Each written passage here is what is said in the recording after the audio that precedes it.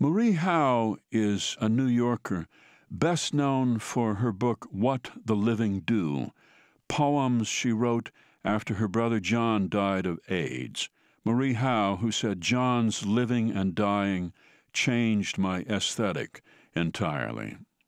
The gate.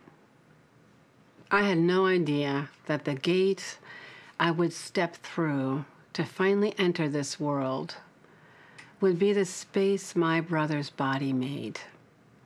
He was a little taller than me, a young man, but grown, himself by then, done at 28, having folded every sheet, rinsed every glass he would ever rinse under the cold and running water. "This is what you had been waiting for," he used to say to me. And I would say, "What?" And he would say this, holding up my cheese and mustard sandwich. And I would say, "What?" And he would say this, sort of looking around.